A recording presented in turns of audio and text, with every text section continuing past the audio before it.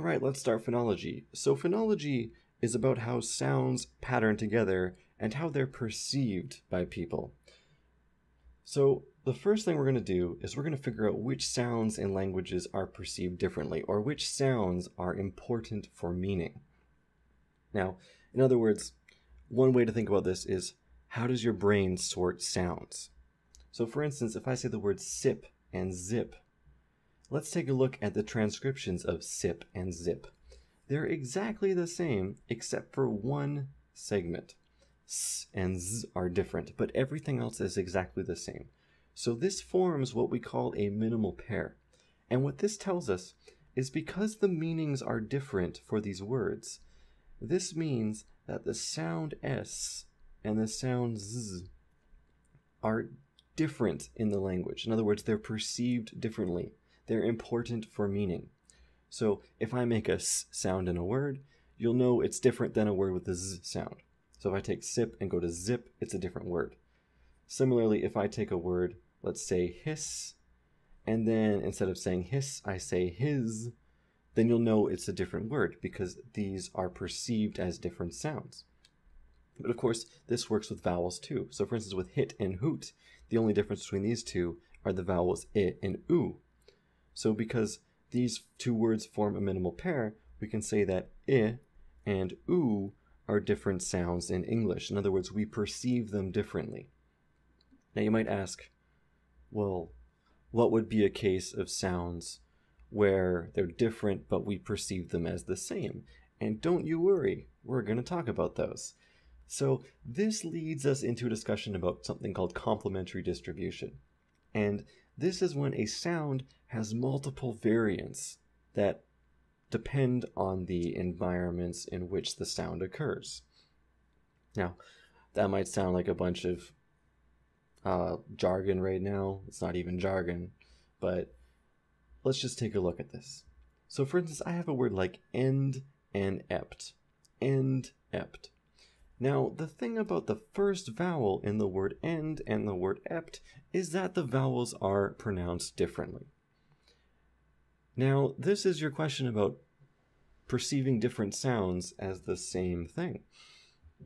See, in English, in the word end, air goes through the nasal cavity, so it's a nasalized vowel. But in the word ept, air does not go through the nasal cavity, it is just an oral vowel. But we don't even hear a difference between these two sounds in English. We do not even perceive a difference. But these are two different sounds. So this this nasalized will occur before nasals, while the other will occur in every other environment. So these are what we call complementary distribution. Similarly, in the word stand and stabbed, again, in stand is nasal, but in stabbed is oral. So once again, these are two different sounds, but because we're used to having nasalized vowels before nasals and oral vowels everywhere else, we just perceive them as the same. If we replace the in stabbed with the in stand, then we don't get a new word. If I say stabbed, you still know it's stabbed. So the sound isn't changing the meaning of the word. So the and the nasalized and the oral are not two separate phonemes in English. They actually belong to the same phoneme. And this is what is called allophones. So we can think of phonemes, allophones, and then we can talk about the environment in which they occur. And this is really a nice way to wrap everything together. The way I like to think about it is the phoneme is what is heard and interpreted by your brain. So your brain classifies sounds into phonemes. So for instance, in my brain, I have the sound and I have the sound a. And if occurs in most scenarios, and it's the oral I will hear it as But if I have an that's nasalized, occurring before nasals, I will still hear it and interpret it as a regular But the sound is different. Similarly with a. So if I have I have the nasal one before vowels, I'll still hear it as and I'll still classify it in my brain as and the regular is classified as well. So we always consider the phoneme to be the most commonly used sound, or the most commonly heard sound. So the nasalized versions only occur before nasals, while the regular oral versions occur everywhere else. So the regular version is much more common than the nasal versions of these vowels. And this is true for every single vowel in English.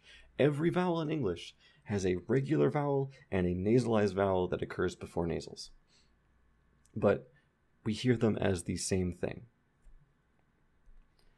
So one really important thing that is normally introduced in phonetics, but I'm saving it for now, is English aspiration.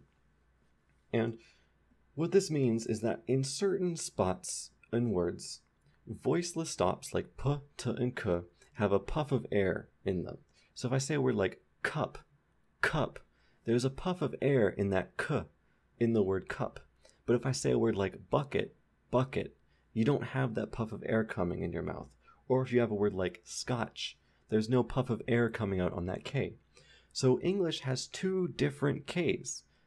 There's actually more, but these are the two I want to focus on. And you've probably never realized this, that we have two different types of Ks. You hear them as the same because your brain just says, these are all just Ks. But your mouth produces a different K in a certain environment, and your ear hears it as that K in that given environment. So what is the rule for when we produce an aspirated K compared to when we produce an unaspirated K? Well, aspirated Ks occur at the beginning of stressed syllables. Now, you might say, what's a stressed syllable? Well, in one-syllable words, the syllable will always be stressed. In two-syllable words, it's usually the syllable that is the loudest or the longest, like bucket, bucket. Well, bu is going to be our stressed syllable, and ket would be our unstressed. Now, you might say, well, what about this k in Scotch? Well, it's not occurring at the very beginning of the stressed syllable because we have this S in front of it. Therefore, we don't have this aspiration on our K. And of course, the regular K, we could say, will just occur everywhere else. So we have two variations of k in English. But you probably never realized that, and it's pretty difficult to hear. But there is a difference between cup and bucket. This happens with T and P as well. So pot versus tap. Or, you have the tap, the aspiration and tap too, so tap and bat. And then you have the pot and let's say another word like hop, hop. It's not hop, it's hop. Okay, so that's English aspirations. There's another example. Now, I just told you that aspiration is essentially an allophone of the unaspirated version. So meaning that we don't distinguish the meaning of aspirated K from an unaspirated K. We hear them as the same thing. But there's a language, Khmer, that does hear a difference. So if you say cut with the aspirated K in English, it would mean to polish. But if I don't put aspiration on the K and I just say cut, cut, then it means to cut. So in English, these would be the same word in English. We would hear them exactly the same. We would say, these two mean the same thing. But in Khmer, no, if you have an aspirated K and an unaspirated K, they're different sounds. So in Khmer, these are two separate phonemes. You have the unaspirated k phoneme, and you have the aspirated k phoneme. So we can see that these phonemes are language specific. So for instance, in English, our vowel nasalization, we hear them as the same thing, a nasalized vowel and an unnasalized vowel. But in other languages, they may be completely different sounds. So one thing, again, we talked about minimal pairs earlier.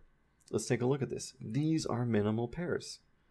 Look, they're the exact same transcription except they differ in one sound, that k.